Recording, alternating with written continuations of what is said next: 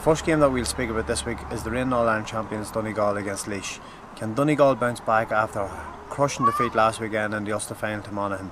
Can Laois kick on from a very impressive victory over near neighbours Wexford? This is a tough game to predict.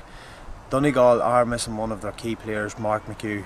He is so instrumental to the Donegal game plan and system, as was proved last weekend against Monaghan. I do fancy Donegal to come out on top on this occasion, though. They are All-Ireland champions. They will be hurting a lot from last weekend, and they will win this game by 1 or 2 points in the end. Donegal to win.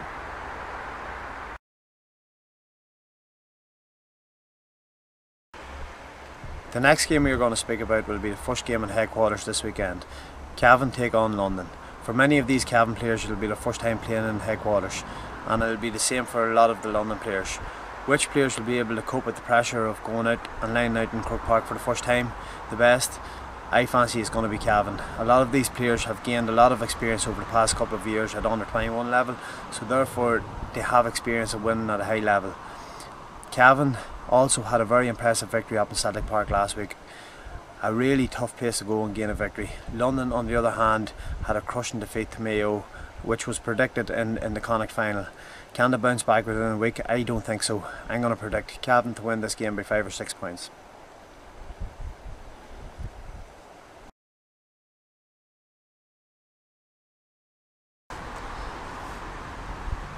The next game that we're going to talk about is the clash in Croke Park between Galway and Cork. Galway, after a very impressive workman-like performance over Armagh last weekend, proved that if you decide to work hard for each other and as a unit, that anything is possible. Galway went into that game as huge underdogs, and it will be the same for them this weekend. They will enjoy that their tag though.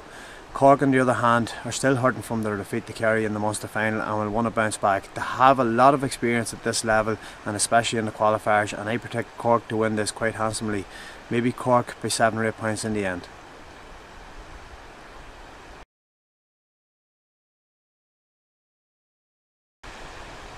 The last game we are going to talk about is the clash between Tyrone and Meath in Croke Park. There is a lot of history between these two teams in the last 10-15 years, but which team will be able to come out top on this occasion? Tyrone have not shown the form that they showed in the early part of the season when they had a fantastic league campaign. Meath, on the other hand, had a great first half against Dublin and really took the game to them.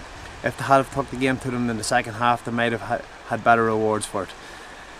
On this occasion, I'm going to opt for a Tyrone victory though. They've got huge experience at this level. They still have Steven O'Neill, Sean Cavan, experienced players to get in their team.